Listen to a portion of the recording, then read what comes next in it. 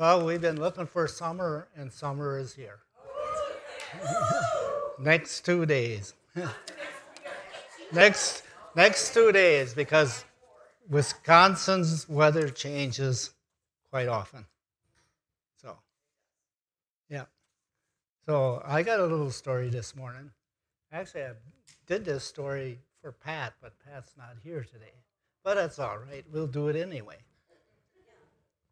There was these three people, and they were mingling around, and anyway, come to find out, one was a Russian, one was American, and the other one was a blonde. See it? You notice it didn't say what nationality that blonde was. So they were talking, and the Russian probably said, "We were the first ones in space," and the American says, "Well, we were the first ones on the moon."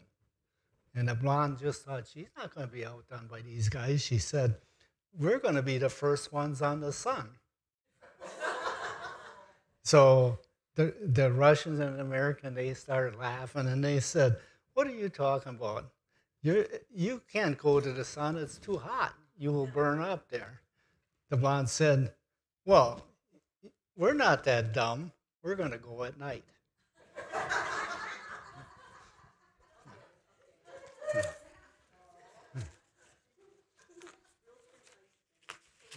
What's that? Won't be the first time. So anyway, we're going to do our offering this morning. And we're not going to do two offerings. We're going to just do one. Bring it up at the same time. So we're not. I'm pulling rank here. Well, yeah, I guess you could do that. But anyway, instead of having 2 times, we'll do it one time. One time bringing it up.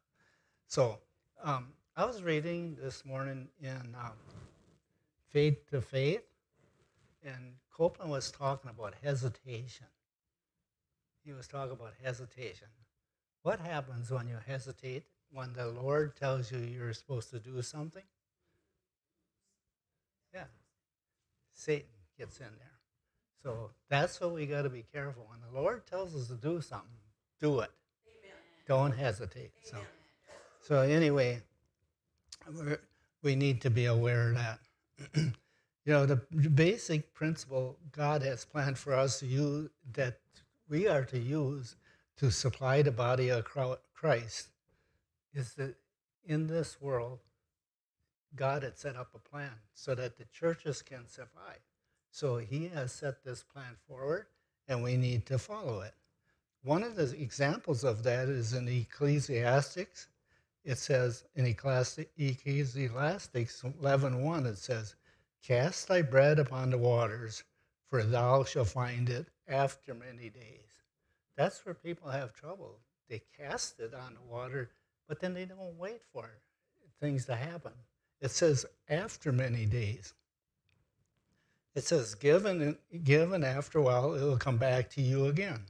You have to start casting your bread sometime tomorrow.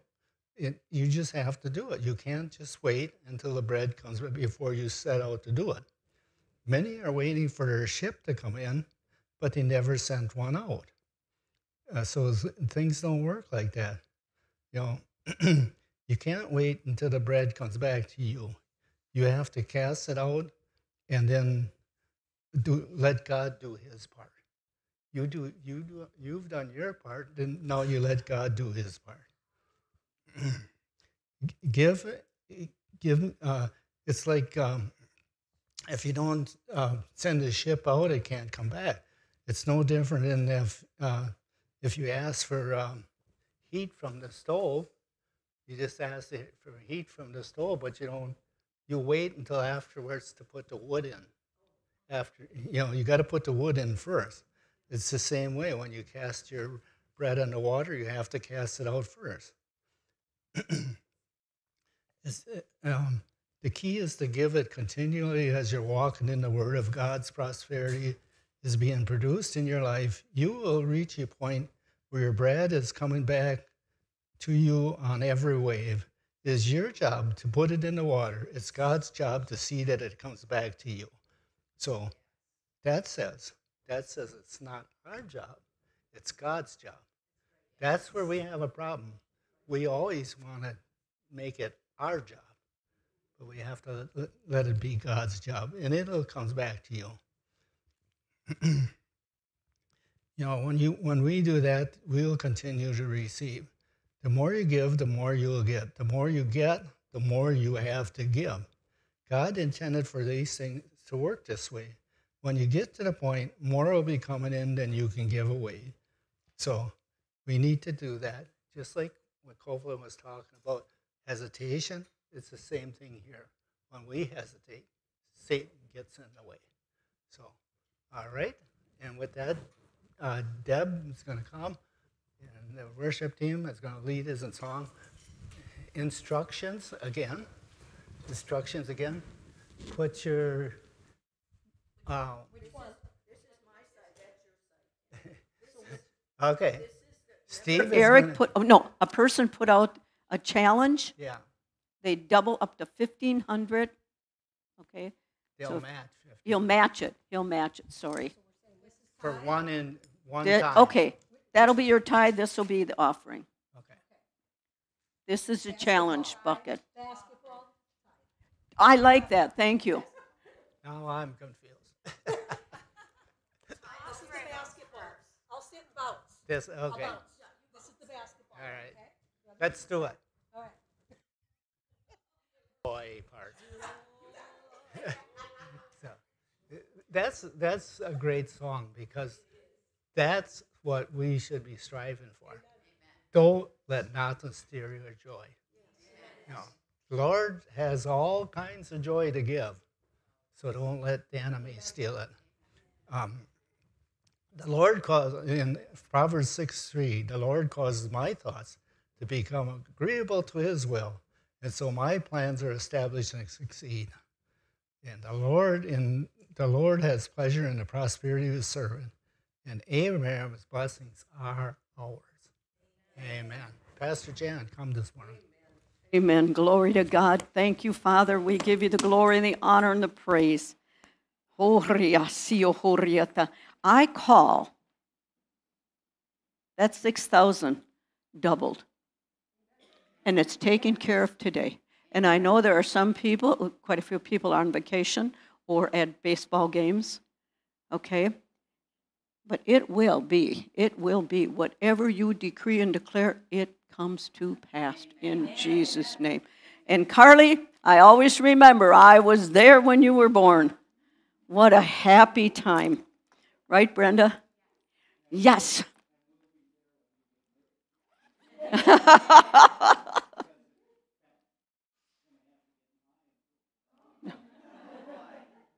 Grandpa.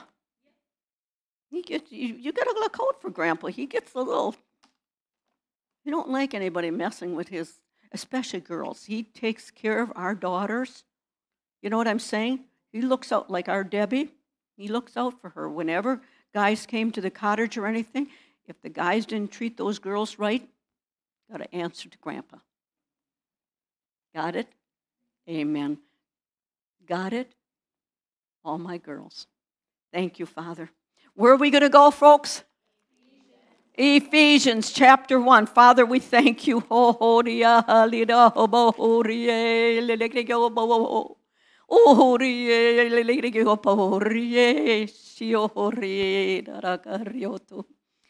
I thank you. You are the God of our Lord Jesus Christ. You're the Father of glory.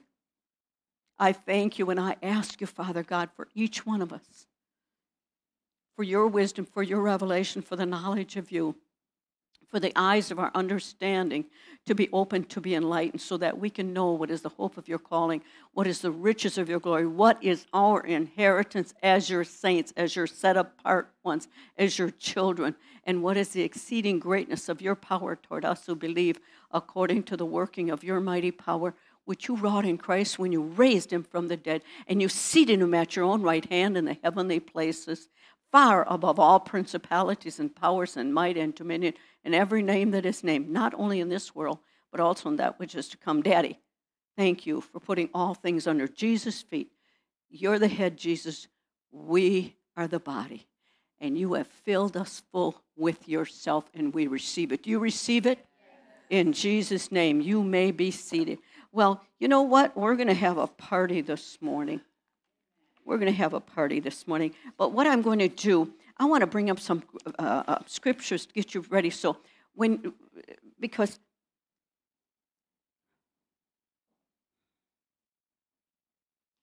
God wants everything beautiful for us. He went to the cross for us. Would that be true? He wants us to fully, 100% depend on Him. Depend upon Him. Depend on Him. He wants every little thing. Everything. Okay? And we will share that. But I want you to bring up these scriptures real quick, Keegan. We're going to gallop through these, but you can write them down. And the first one is Hebrews 3:19. We're going to get a fullness of this as we go on, all right? So let's read this together. So we see that they could not enter in because of unbelief. What are we talking about there? We're talking about the Israelites couldn't go into the promised land because of their unbelief. Now, what we're going to listen to this morning, what we're going to hear is if we have unbelief, that's a hardness of heart. Now, whoever has not read this book, this is very delicious. The reason I say that, I'm not saying that you're a hard person. I'm saying you harden your heart to the Word of God and what the Word of God says, because you're so filled with fear. And that's exactly what happened to the Israelites. They were so filled with fear, right? Were all of them that went and scouted it out in the promised land? No, 2 of them said, let's go take it. Let's go take it. I'd be one of those, let's go take it. You would all do that now. Let's go take it. That's what we're going to do. God wanted them to fully depend on Him, to go and take what He's already taken the victory through Jesus Christ at the cross. Next one. Hebrews 4:11. Let's read. For in Jesus Christ neither what circumcision availeth any what thing, nor uncircumcision, but love which worketh by what? Faith that worketh by love. Oh my goodness. Now, if you go, you're looking at Old Testament circumcision, New Testament uncircumcised.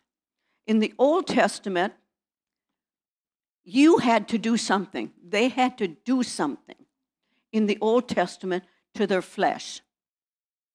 In the New Testament, you don't do it with the flesh. Now you do it in the spirit realm. Because in the Old Testament, and if you really go back and look at the Old Testament, they really did not know there was a devil. When Copeland came out with that, I said, whoa, wait. No, E.W. Kenyon came out with that. And then I heard Copeland speak on it. And I was like, yeah, because they didn't know what we know today about the devil. He comes to what? Steal, kill, and destroy. When was that released to us? John 10:10.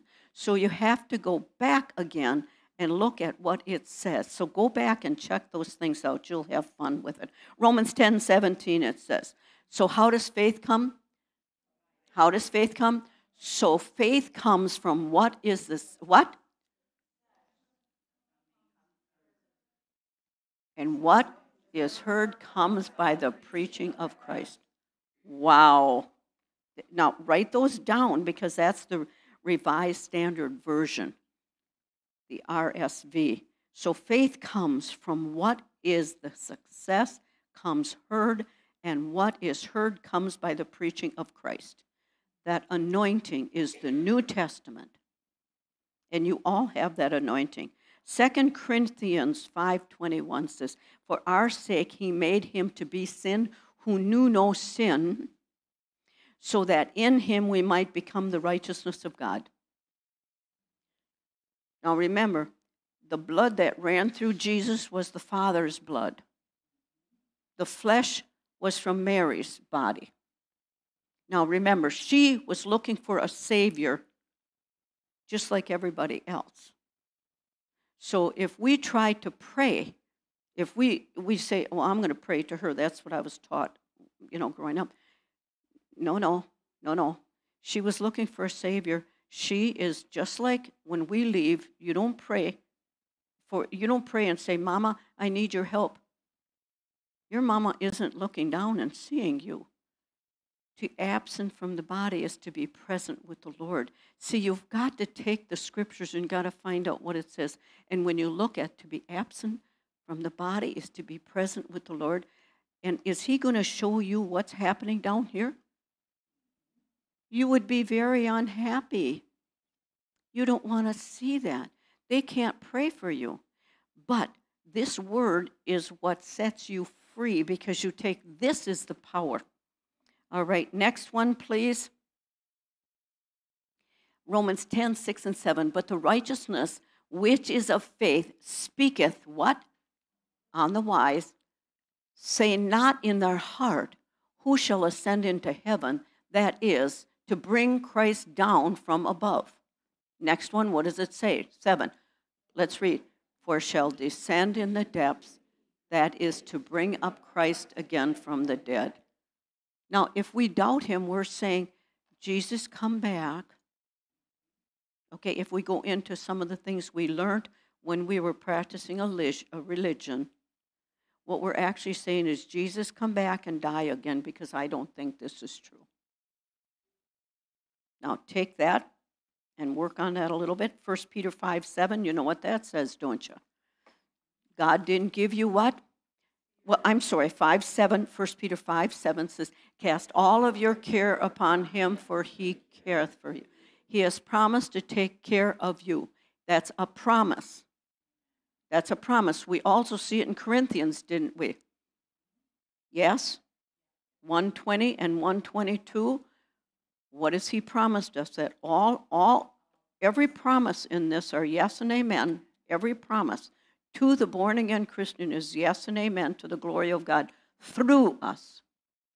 He has promised that. All right?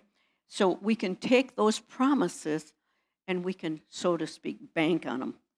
Then 2 Timothy 1:7 says, oh, for God did not give you a spirit of timidity, of cowardice, of craven and cringing and fawning fear, but he has given us a spirit of power and of love and of calm and well-balanced mind, discipline and self-control. Listen, you have the victory. You've already have the victory. You're on the other side of the cross. You're not in the Old Testament. And this is the thing. Everybody operates in this. We become discouraged because you see things that you want and you don't have them. Come on, is that true? Don't we all do that? Let's admit it. But then what we have to do is step back and focus on Jesus Christ. And he says, you've got everything you could ever want. That's all you have to do is focus on me and my promises, and I'm going to show you exactly how to do that in a little while. Now, did I give you this one, 1 Corinthians 6, 19 and 20? Oh, this is so delicious. I took this from the Amplified. I went into a lot of different versions, and it's delicious. But let's get something straight. Let's really get it straight. So, 1 Corinthians 6, 19 and 20, let's read it together. Do you not know that your body is the temple, the very sanctuary of the Holy Spirit who lives within you, whom you have received as a gift from God? Well, you're not your own. I am my own person. No, you're not, sweetheart. Before, what did Adam do? He gave Satan the authority over himself. And we came from that lineage. So now we make a choice to graduate. We don't want to stay under Satan and go to hell. We want to go under God, right? So he has given us a gift. You were what? Let's read 20. You were bought with a price, purchased with a what? a precious and paid for, made his own.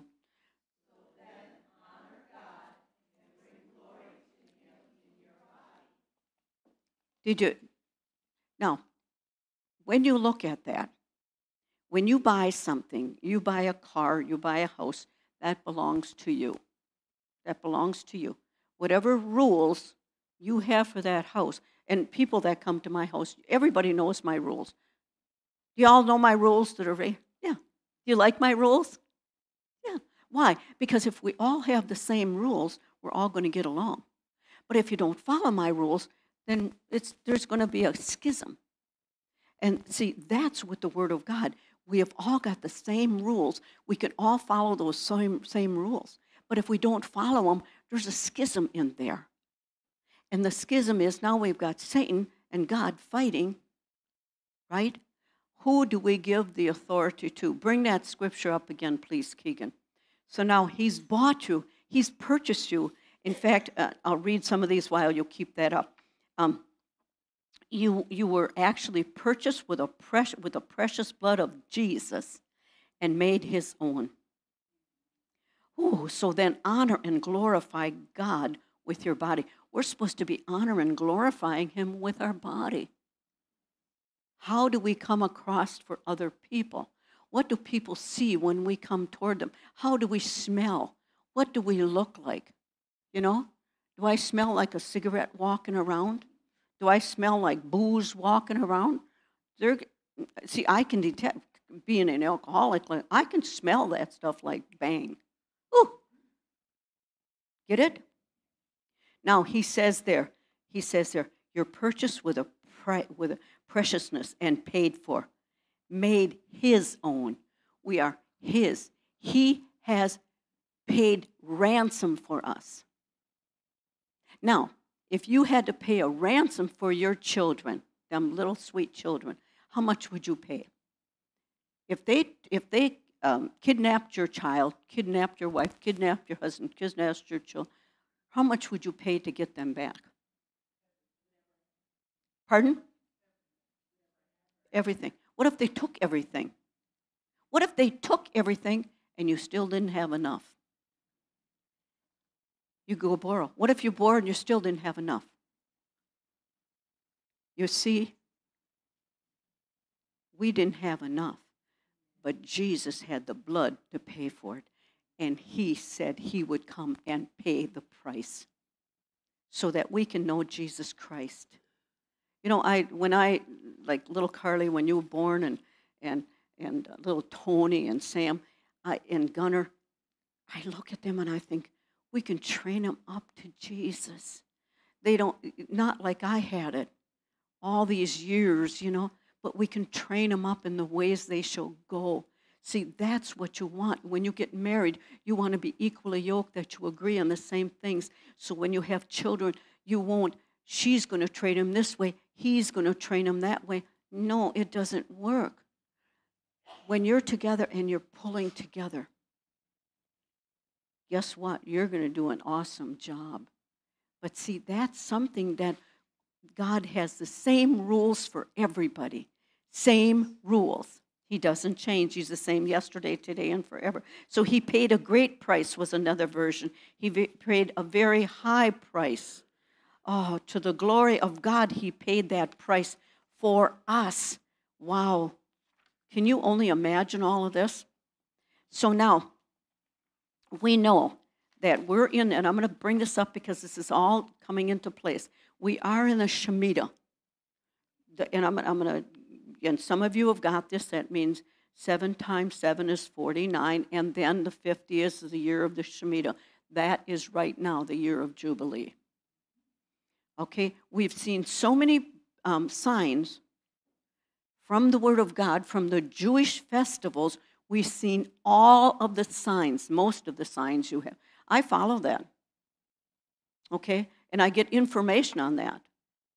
And that's so sweet, because when you think about Greg Stevens with Kenneth Copeland teaching on this, I was like glued to the TV when I was listening to it, because this is the year we are in. So we don't have to worry about money. We don't have to worry about not having enough. But what can we do? We can take communion, and that attacks fear. Whenever, now, hey, all of us have fear. I don't think we're going to have enough money. We got to watch the money. And God said, that is the least thing you have to worry about. He said, I will take care of it all. See, he wants us to totally depend on him. So he says, you give, I'll give it back to you. Don't worry, you'll have more than enough. I know that what we sowed this morning, I know it's coming back sevenfold. And to you too. See, when you trust God like that, see, when you love somebody, you trust them. When you love God, when you've just given your love to God, what happens? All of a sudden you go, I trust you so much. I'm going to give that situation to you. I know everything is going to be all right. I know it's going to be all right. I just know it's going to be, oh, God, okay, I cast this fear on you. I give this over to you. Oh, I give this situation for this person onto you. Thank you for taking it. Thank you for taking it. Because I know inside of me, because I love him so much, because I spend time getting to know him. Not just getting to memorize the scriptures, because I used to memorize the scripture, but I didn't have understanding. That's why I put that scripture out there in the narthex. With all you're getting, get understanding. But once I started getting understanding of what the word says, I'm not picking out all those little threads, okay? I'm picking out the whole picture. And he's already taken the threads out and laid it all out. So when you pray in the Spirit, he will show you. And so we're bought with a price. It's the year of Shemitah. Shemitah means that this is the year of rest. But when Jesus Christ fulfilled and rose up out of the grave, that's when the Shemitah started. It's 6,000 years. I was talking to somebody yesterday in Florida. Not Dixie. Hi, Dixie and Jeff. But it was another person. And that knows more Hebrew. And they said, how did you know that? I said, I studied that. Really? I studied that too. Yeah. Now, get this here. So if this is the 50th year, what is supposed to happen in the 50th year? God gave instructions to Moses. Every seventh day must be a Sabbath day of rest. That's today. But what did God design? Did he create the day of rest? Yes. But where does he want you? Coming together with other believers. And people are watching online. He wants us coming together because everybody has blessings in them. And right now, those are coming out. And when we sang, it all came together. Isn't that awesome how he does that? So, every 7 years, there must be a long Sabbath rest. We rest every day. But I got to work. No, he's not talking. You've got to work so that you get money so that you can give. That's what work. That's why he has, and then to keep you not entertained. But are you doing what you really like to do? Are you doing the job you really like to do? You know, I love what I'm doing. I just love it. Do you love what you're doing? If you don't like it, why don't you get something else? But I'm stuck. No. That's a fear. So when you take communion, communion comes against that fear. And you can be free. You understand? There isn't any situation you cannot change. Every situation you can change. So the Sabbath and the Shemitah, that's talking about rest. So God promised that to us. And through that, what does that all mean? That means now what is debt? Debt-free. Is God a liar? No. He said, this is your Shemitah, the 6,000 years. Remember the 6 days he spoke with Adam? He spoke. One day is like 1,000 years, 1,000 years like a day. How long was he with Adam? See, there was no time in heaven. He put time on earth for us. So he spoke everything, and he saw all of you, and he talked about all of you. And what would be inside of you? Your giftings. How many people are finding and following their giftings to do it, and they love to do it? That's what God wants. But when you find it and you love to do it, come there and let people see the love of God flowing through you. And you know what? You don't have to act it. It's just there. It's just there. You know yourself. Some of you go some places and they'll say, there's something different about you, don't they? And before you know it, if somebody says a cuss word, they'll say, I'm sorry. They know who you are, right? I had that happen to me the other day again. They knew who I was. But I was able to pray for people as well. You see, and you know what? That's why I like to dress up and look good. It's what do I want to look good for? Because when people see you, you look good, you smell good.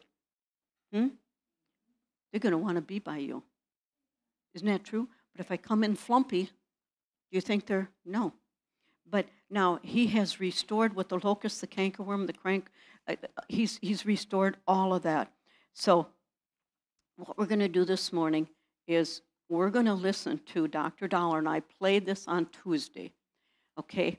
Fear, okay, you take communion in remembrance of what Jesus Christ did. So would you pass out communion, please? But please don't open it, folks. Do not open that communion cup until Dr. Dollar does, and we're going to take it with him so that you learn the proper way to take it. We're not taking for him to remember. We're taking it for us to remember everything he did for us. And you can, during that time, speak what you want. Your marriage is wonderful. You are prosperous. Everything you put your hands to prospers, right? Amen. Yeah. Why? Because God said that's what we're supposed to be doing. So we're going to attack fear with communion. So whenever fear comes up, now, you don't have to raise your hands, but did you ever have fear? Did you ever have fear that you're not going to have enough money? That's the number one thing. It was on the top of the list when they shared it with me. Fear. Number two thing, what are they going to think about me? Number two. What's number three? Whatever's in your heart. So now you rise up, and when you take communion, that's when you turn around and see everything he did, because what did he do for your prosperity? Prospered you. What did he do for your healing? He healed you. What did he do for your marriage? Healed. What did he do in your neighborhood? Right? Did you ever get in a situation with somebody? And I know I prayed with somebody not too long ago, and it was a hullabaloo. Within a couple of days, the person came back and apologized to the person because we set ourselves in agreement. Think about that. Whenever two or more set themselves in agreement, whatever they agree on, it's guaranteed they're going to get it. It's a guarantee, because the only thing we have to do is read the word, get it in here, get it down in here, because the woman with the issue of blood for 12 years, what did she continually say? She kept on what? Saying. She kept on saying. She kept on saying until it got past here into here. I eat good, I look good, I feel good, I weigh 120 pounds. I'm going to take communion over that because I do. I do. Listen, you go with a group of people and that's all you talk about is the medicines they're on and every surgery they've had. And I was like, I think we're doing pretty good, Pastor Kenny.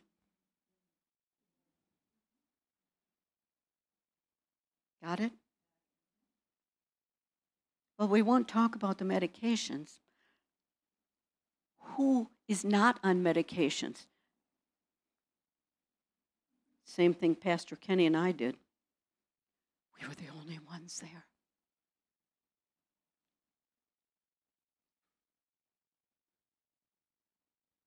Guys, it's this here. This morning, in my prayer time, I took communion with Jesus. And I speak over the vitamins. I speak over those things. You speak over that, right? Before you take stuff, you bless it. You plead the blood of Jesus. Well, let's listen to Dr. Dollar because you're going to get more delicious stuff out of this. Can we do that? So believe in him. Oops, I need a... I don't know if I've ever seen so much fear in the earth.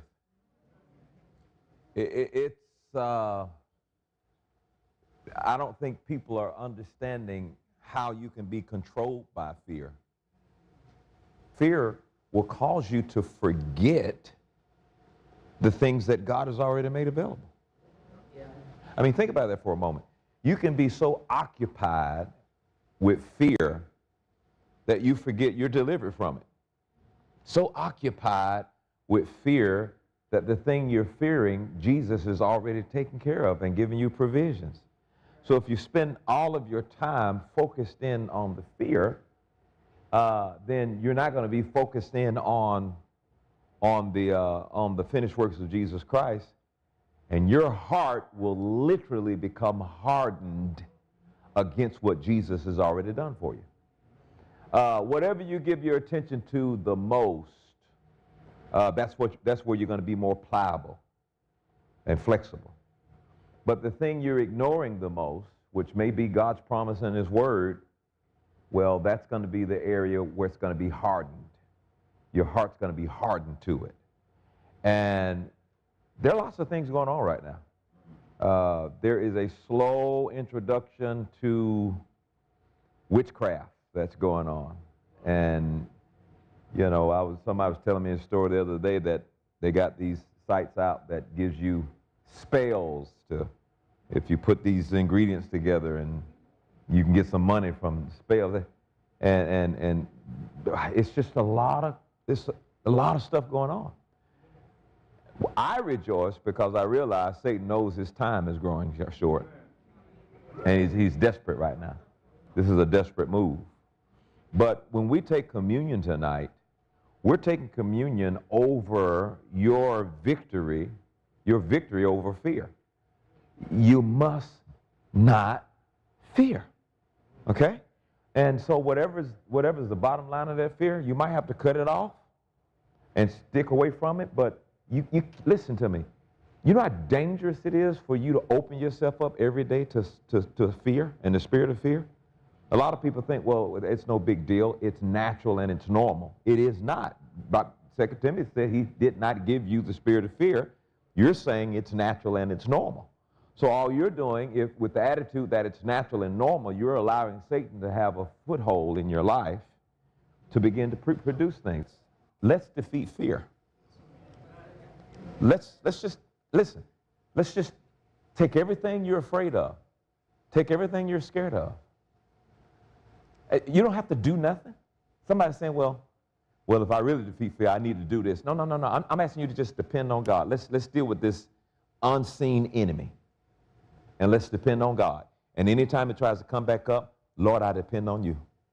Anytime you got to defeat fear, you cannot continue to move around in the pasture of fear, feeding in the pasture of fear, and the enemy not take advantage of that, especially you who are hearing things like this. And Satan's determined to keep people grazing in the pasture of fear. And you got to let it go. And you're going to let it go over communion by remembering. The power of remembering what Jesus has done, and the power of you going before God and saying, Lord, thank you for loving me. I believe your love. I receive your love. Therefore, I'm healed. I receive your love. Therefore, I'm protected. I receive your love. Therefore, what the enemy is doing to the world, he won't be able to do it to me because I receive your love. and that is actively resisting the devil, you're going to have to pull this stuff out. Now, excuse me my English, but them days of talking about how great a Christian you are, them things are over with. We're going to see, you're going to see now what you got.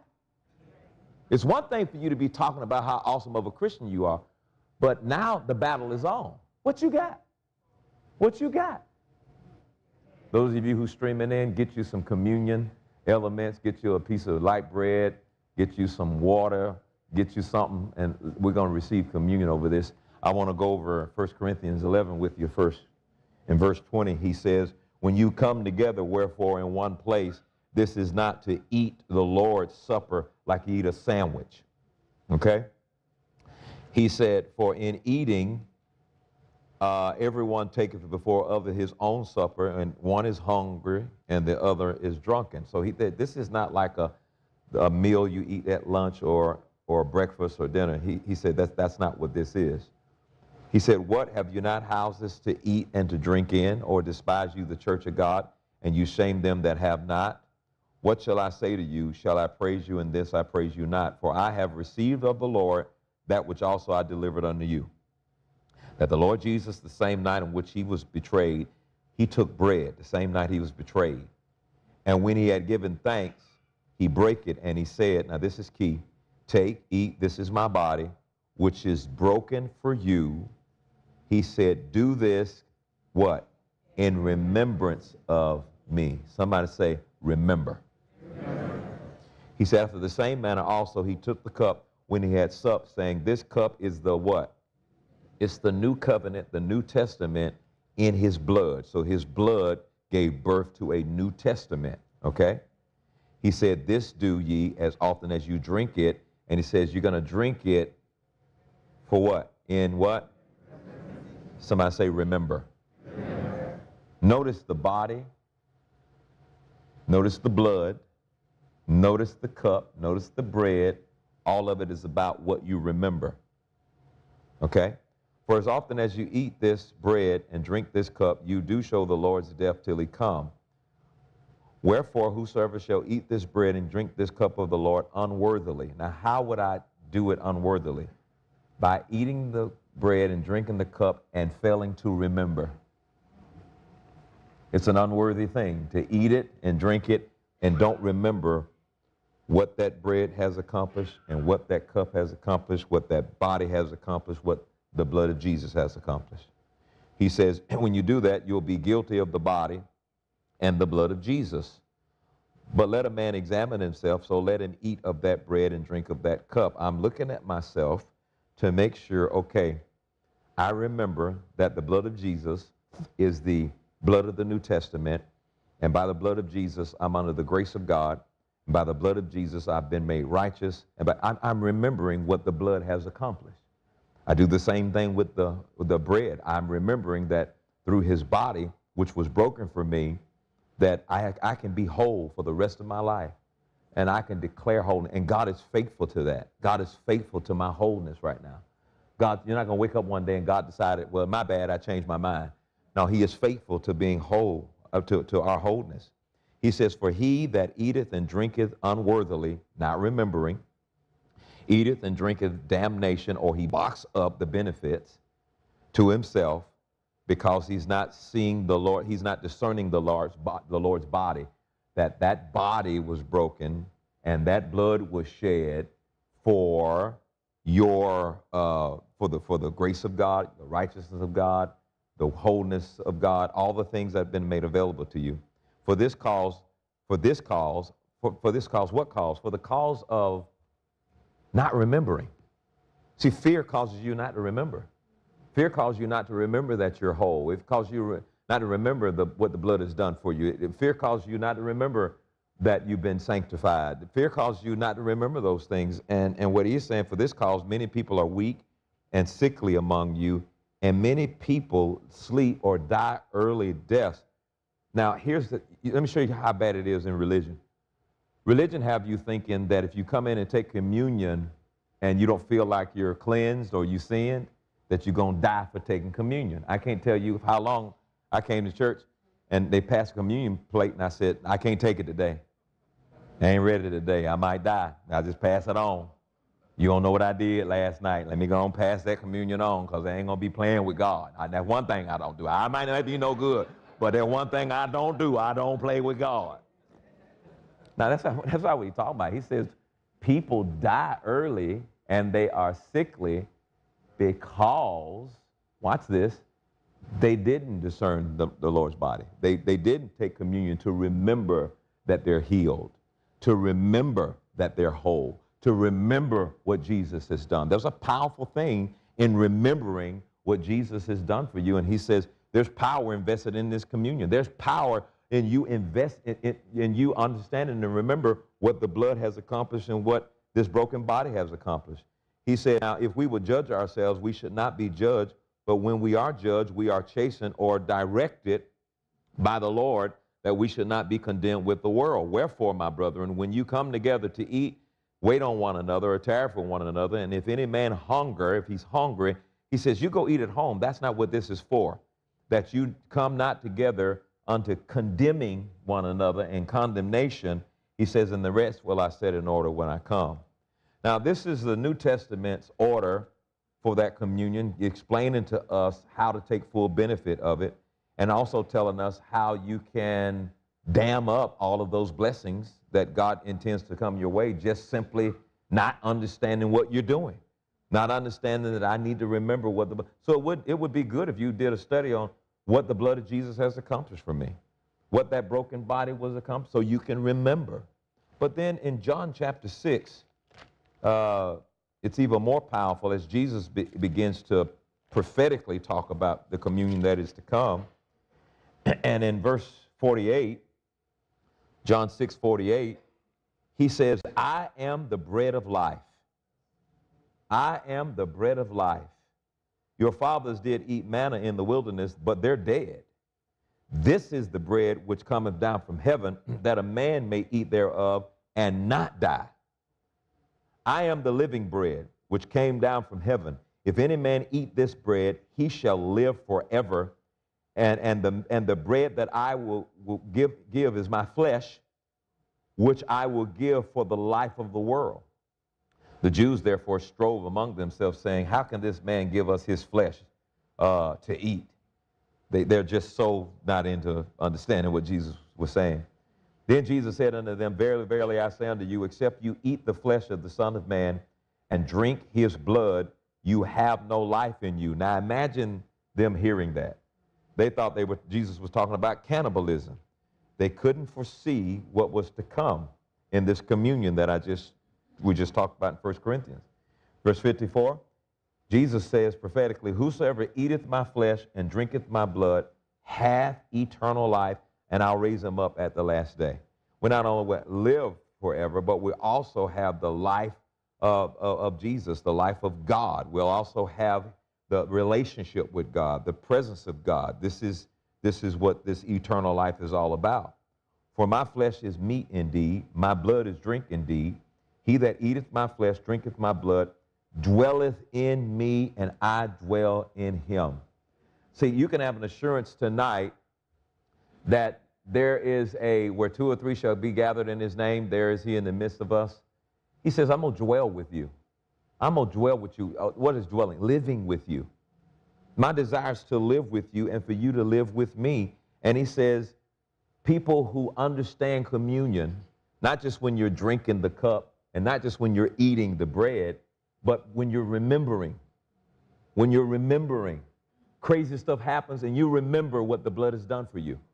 Crazy news comes on the television and you remember what the word has to say. All of the craziness of the world that pumps fear out there should not affect you, because every time you hear the world say one thing, you're remembering what Jesus has already done.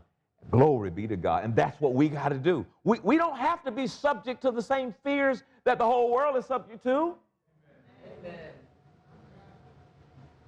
And as the living Father has sent me, I live by the Father.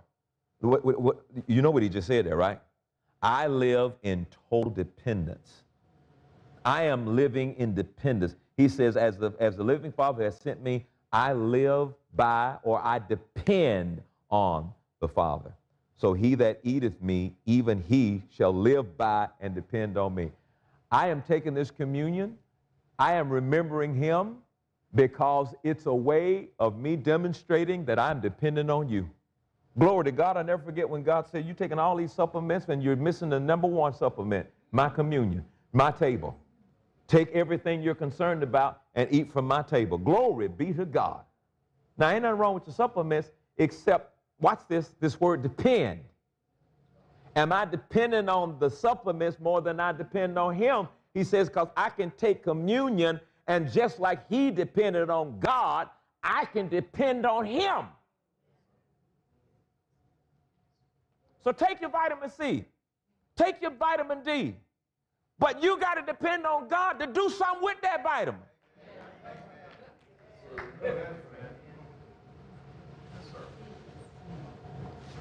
Do y'all hear what I'm saying tonight?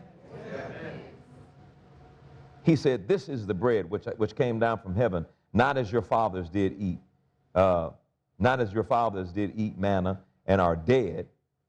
He that eateth of this bread, watch this, shall live forever. We have something greater than the world. And we won't even use it. We have something greater than the world. There is no reason for you to be afraid in the time of an epidemic or a pandemic. There's no reason for you to be afraid in the time of a storm coming in your neighborhood. I depend on God. I don't know where that tornado is going to come, so before it get in my neighborhood, I'm depending on God. God, I thank you that you're watching over my house. I thank you, Lord, that you're watching over my life. Oh, my God. You know, over our communion, we take time to pray over our kids. Lord, watch over them, minister to them, surround them with wise people that are speaking to their lives. We pray and believe God for one another. I got to depend. That's why am I taking communion at home? Ain't nobody there to say, look at him, that's a good Christian. That ain't why I'm doing it. I'm taking that communion at home because I am dependent on you like Jesus depended on you. Jesus came to be an example of how to live life in this physical body. And this is how you live life as a Christian in this physical body, dependent on God. And when I take that bread, I'm saying, I depend on you, Lord. And when I take that cup, I say, I depend on you, Lord. And he says, all right, I got you. I got you. 1,000 will fall at your side, 10,000 at your right hand, but it shall not come near you. I got you.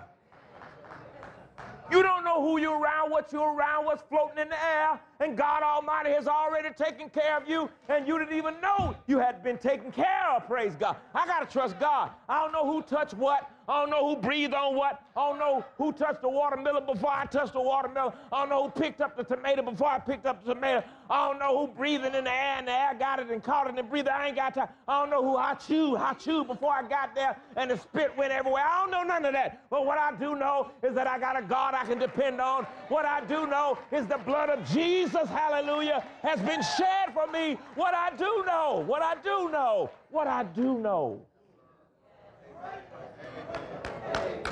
What I do know, I will not be afraid. Why? For thou art with me. Thou art with me. Where you at tonight? Let's take this communion. Let's believe God. Take the bread.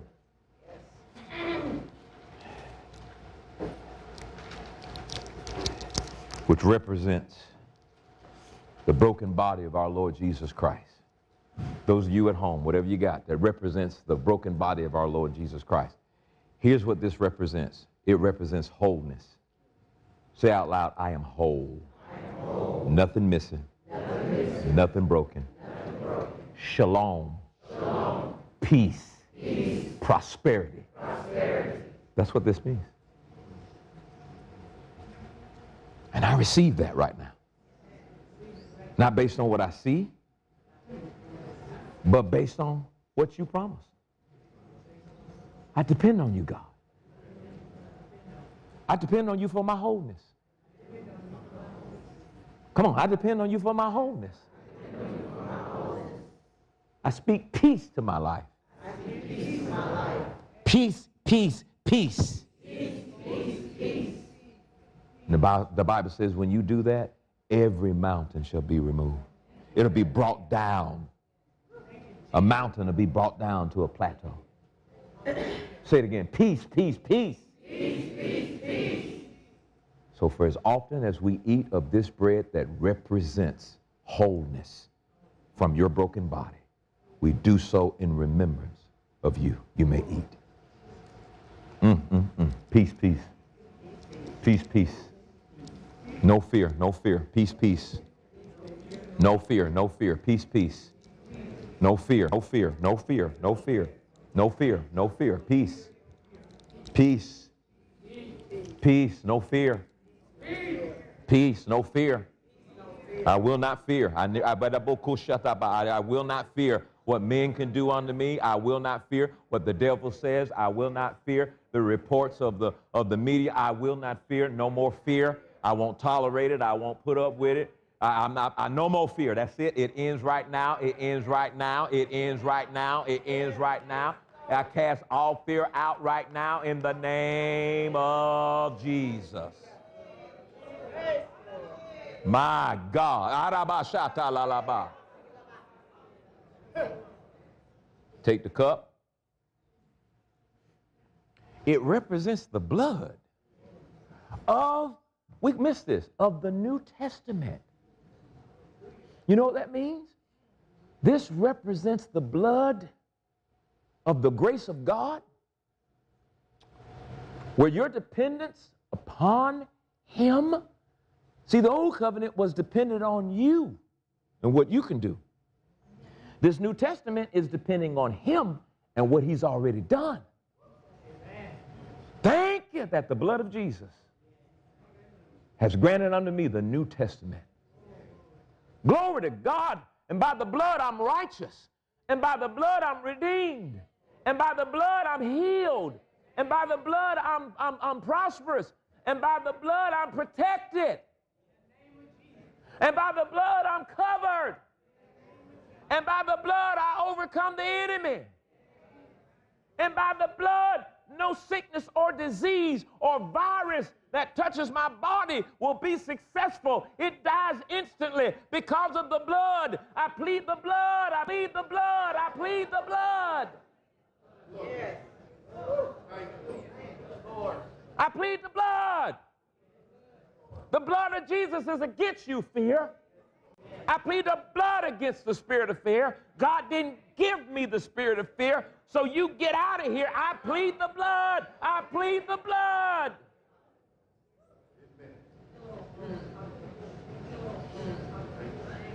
You may drink. Now, therefore, over the communion table, the spirit of fear on this night is defeated.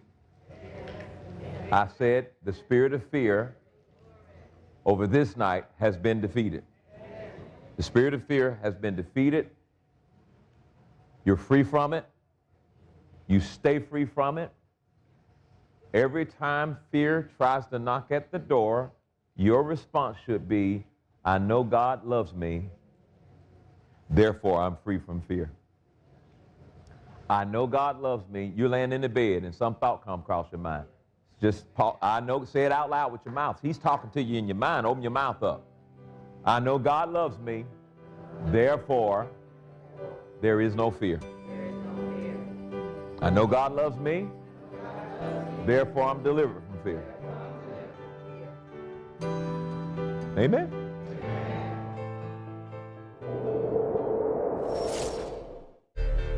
Are you looking for... Did you like that? Is that good? You know what? I don't know how many times I listened to it, and I listened to it again this morning, and I got another facet of it. I was like, oh my goodness, this is awesome. God is good. It's over there.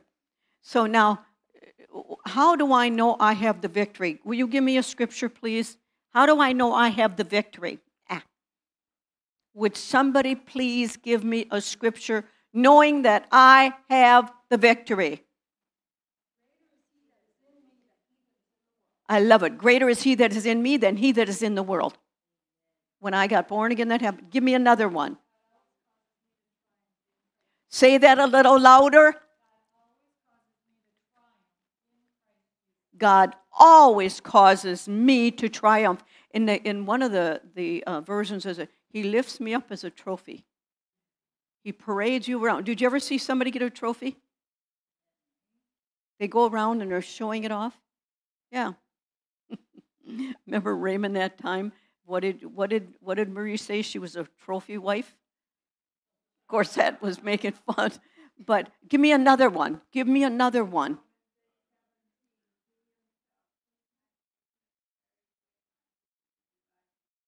Oh, hallelujah, hallelujah, hallelujah. And where do I find that scripture? Got it? So let's park right there on 2 Peter 2:24. Go to your Bible. Go to your Bible. How much we got? We got her. Okay. 2 Peter 2:24. Let's go there. 2 Peter 2:24. And tell me when you're there. I'm there. 2:24.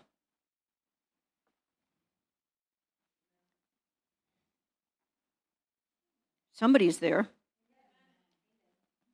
Or is it 1 Peter 2:24? Where is it?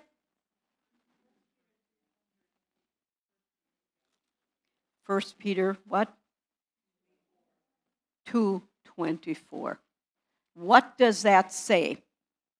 What does that say? In 1 Peter, I love it. You guys, you see, if you don't have the right address, don't worry about that as long as you have what it says.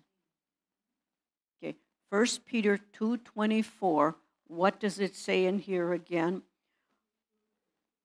Let's all read it together. Who has the King James? Okay, let's read that out loud. Who in his own self bore our sins in his own body, should live unto righteousness, by whose stripes ye what? Were healed. Who has another version? By the stripes. Now, this isn't on, Debbie. It's on now. Okay, give me that quickly. The the Living Bible. He personally carried the load of our sins in his own body when he died on the cross, so that we can be finished with sin and live the good life from now on, for his wounds have healed ours. Okay. Now, that's good, isn't it? Anybody else have another one? What have you got? You got the Amplified. Okay. I'll get that for you right here, Donna. And that says, he personally bore our sins in his own body, personally. Okay? On the tree, as on an altar, and offered himself on it, that we might die, cease to exist, to sin, and live to righteousness. By his wounds you have been healed. You have been healed. There's the victory. We're on this side of the victory. We're not in the Old Testament. So when Dr. Dollar said we're the New Testament, we've already got the victory. So if we already have the victory, we don't try to get the victory. No. We take communion, we remind ourselves that we have that victory by taking the Word of God and applying it to that situation. If you're sick, if you get a pain, what do you tell the pain to do? Leave. Pain, get out of here. Did you ever get really mad? You've been sporting something for a while, and maybe you're kind of limping or something. Pretty soon you'll get out of here. I've had enough of it. I ain't putting up with this. By the stripes of Jesus, I'm healed. And then you grab your little book here. Then you say, this is the God's creative power for healing. Then you say, every organ, every tissue of my body functions in the perfection to which God created it to function.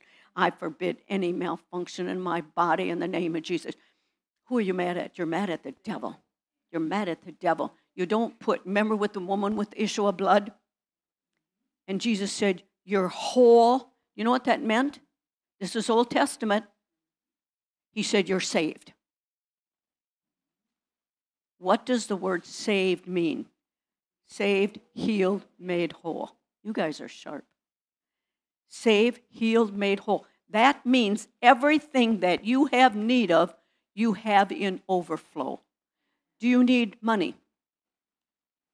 Hey, I've sown. I expect it in the name of Jesus. It's mine. It's mine. Thank you, Jesus. Money, you come to me. Does it have a name? Can you call it? You can call it in. And then once you call it in, then you start praising him. But what do? Now, I got to find out a way to get that money. You went back into the Old Testament of trying to do it yourself. Get your hands off of that. I used to do that. I'm not talking to you about that. I'm talking to me about that. And if you really get this here, 99.9% of the time I'm talking about you, and you all know I'm about me, not you. So now he says, here's another one. Father, your word has become a part of me. Is the word become a part of you? Did it? How did you do that? Jesus come into my heart. He came in. He flooded you. He's like that mighty river that just whoosh. How could I give up drinking and smoking and cussing like I did? Think about that. Hey, I attended bar. You got to have a smart mouth on you, and then you got some guys that think they're so hot. Get a real life, because when I drank, no. That's my only one ever. No, I'm not that. Now they've got so much pushed at you. They're just pushing sex right down your throat. And you go, I don't think so. And then Lakita Garth, when she teaches, and they had this for the youth group, she wasn't. She kept herself. She was made fun of, a lot of fun of. But you know what? A lot of people don't know that. And if you're not taught that, and if you've made that mistake, step over it and be done with it. God says you're brand new as if it never happened. Do you realize that? You're as clean as silk. We got it. So, Father, your word has become flesh. It is flowing in my bloodstream. It's flowing in my bloodstream, and it flows to every cell of my body. It is restoring and transforming my body, for your word has become flesh, for you sent your word, and you healed me. So what are you doing? You're saying, devil, I had enough of this kind of crap. I'm done with you. I'm done. Listen. I'm bought with a price. I don't own me. God owns me. He's responsible for me, and he takes care of me. The only thing I have to do is follow his word and do this, and I'm just fine.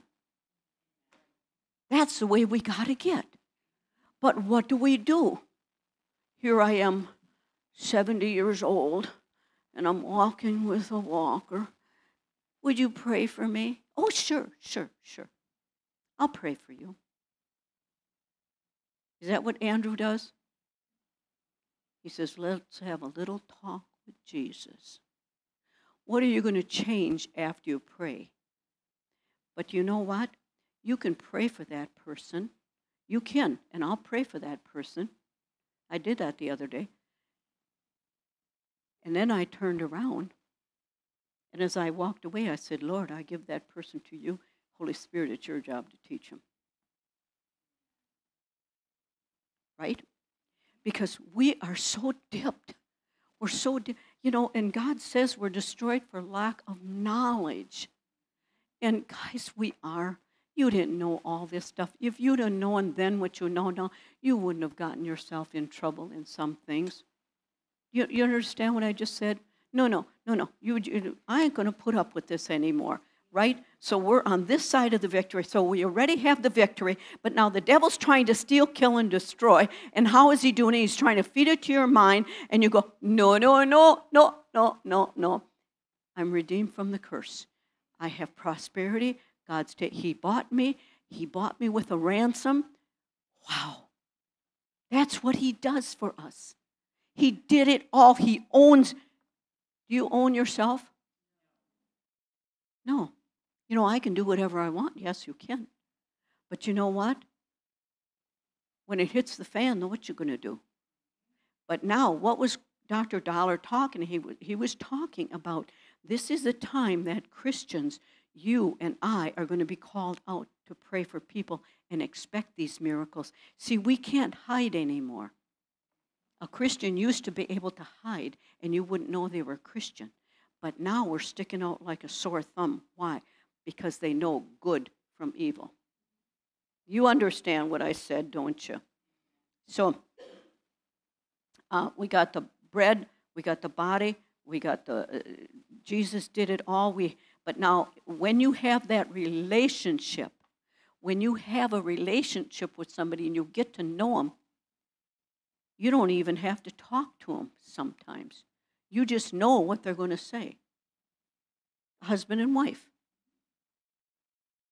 I just about know what he just about knows. Because we have a relationship.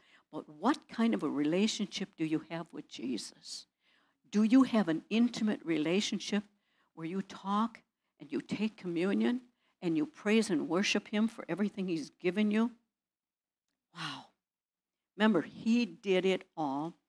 He paid a ransom for you. You're not your own. He bought you. You are his slave. And that's what Paul said. I am a slave to Christ. He said, I can do anything I want, but I've chose to be a slave because he purchased me. He paid a ransom for me. I love that idea that he bought me and he paid for me. And boy, when I figured that one out, I just fell in love with him because I thought I never felt good enough. You know, sometimes when you're a kid, that happens sometimes. Parents don't mean to do that to you. Don't get on that side of that. But when I saw that he bought me for a price and a ransom, I just parked there and I just left it explode in my mind, and it was good. So what do we say? When the devil comes at, what did he say? I know God loves me. I know God loves me. I know God loves me. Remember, I've been teaching you, and we speak to ourselves in psalms and hymns and spiritual songs. Where do I find one of those scriptures beside Ephesians? How about Colossians? Look those up and start. And when he says speak to yourself, he's saying speak the word. Don't try to speak anything else. Speak the word. Right? When you feel pain, you say, victory, get off of me, pain, I'm healed. A bill, you're paid. Take communion over it. Listen, if you don't have communion with you and you're in the car or you're out doing something, just use your imagination to take that communion. But try every day to take communion. Start your morning off and I remember what you did for me. I remember you healed me. I remember you took care of every situation for my children, my grandchildren, my in-laws, every church member. You did it all. Boy, oh boy, I just give it all to you, and I thank you. I'm just going to flow with you, Holy Ghost. Speak to yourself. Why are you letting the devil speak to you? Well, I'm thinking it. Now, you got to go back to the scripture. And when you hear Andrew Womack, and he says, you got to open your mouth and say it. The woman with the issue of blood, she kept saying out loud. Because it goes in your ear gates and it gets down in there. So is God good? All the time. I'm done. So, Father, I thank you and I give you the glory and the honor. You are good, and you're going to come back. Oh, you're going to be so happy, but you're going to go back. And this is some of the things that he told me. Did I write it down? How do you dress? How do you look? Do you look presentable when you go somewhere, or do you stink? I mean, really, deodorant? If you need some, I'll get you some. Deodorant, but do you look good? Do you look decent? I mean, you can even wear stripes and plaid like Pastor Kenny did golfing. Oh, I'll never forget that. I can't talk about it because that's too hard. But he smelled good. But I told him immediately, take that off. I said, people really see him, Kyle? Yeah, they thought he looked pretty good. They kept on looking at him. It must have been good. And talking about, oh yeah, they must have liked it. So good thing it was in Florida. We didn't know anybody because, you know, sometimes the woman is responsible for how he dressed. You know how they do that? Oh, help, help. Then he tells us how to dress in the Word. You go to Leviticus 11:11. He tells us how to eat. And then he goes, what? He says to speak to yourself in songs and hymns and spiritual song, Ephesians and Colossians. He tells us exactly what to do. Because he bought us, now he's expecting us to take care of this earth suit. Does that make sense? So let's stand. Father, we thank you. You are holy. There's no one like you. Now, Daddy, all the people that have served this Memorial Day and that we're honoring you, Daddy, and the children, Father God, of each one of theirs, the memories of how they served. Oh, yes, Lord. I got to tell you this. I saw this. Cordell took a picture of it. There was a picture of Earl, and he was pointing at his brother's name on the wall with the names of the people who died. And here is Cordell this last year. Here he is kneeling down and pointing at the names. So here's father, here's son, pointing at uncle and brother. I thought that was pretty neat. Died in serving this country. That should never be. That should never be. But I'm going to tell you this again. Go back and look at the year of Jubilee. Look at the year of Jubilee and open your mind to the Holy Ghost and let him fill it up with overturn, increase in every area of your life. Can you handle that? If you get a bunch of money, could you handle it, or would you spend it all? When I get money, I'm giving it away. I'm giving it away. I said, Lord, can I hang on to a little bit? Here I've been giving away $100 bills. I'm just going to listen to him. But I can use that. It's better invested that way than naturally for me because I know him so well. So, Daddy, you are good. You are good. So I bless each and every one here. And, Father God, that whole shooting that went on in Texas, I know without a shadow of a doubt that was a deep state that set that all up. Father, I give the parents to you. I give you Lieutenant Governor, each one of these people. But the drither and dross will come to the top. And we pray for those families, for the heartaches, and we call peace over them, peace over them. Do you agree? In Jesus' name, God bless you. Have a wonderful day and tomorrow. Amen.